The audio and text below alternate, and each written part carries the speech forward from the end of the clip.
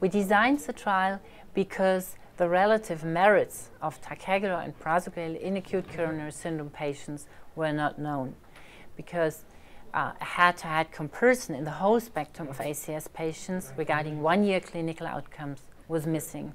And we therefore designed this investigator-initiated, randomized, multi-center, open-label trial. We enrolled a total of 4,018 patients and assigned them to either a ticagrelor or prasugrel-based strategy. Primary endpoint was a composite endpoint of death, myocardial infarction, or stroke at 1 year after randomization. We hypothesized that ticagrelor would be superior to prasugrel regarding this endpoint.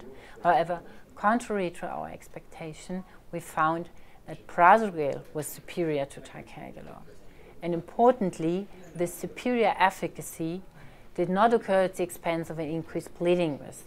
Actually, bleeding risk was not increased with the prasugrel-based strategy. The trial not only compared two drugs, but also two strategies. That is, different loading strategies in non-ST elevation acute coronary syndromes, pre-treatment versus no pre-treatment.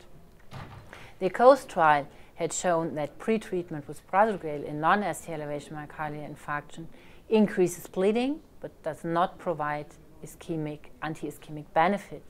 Therefore, it is not recommended to pre-treat patients with prasugrel in non-ST elevation MI, and this is also reflected in the current trial. So in non-ST elevation acute coronary syndromes, patients randomized to prasugrel received the loading only after coronary anatomy was known and before proceeding to PCI, whereas patients randomized to ticagrelor received the loading dose as soon as possible after randomization.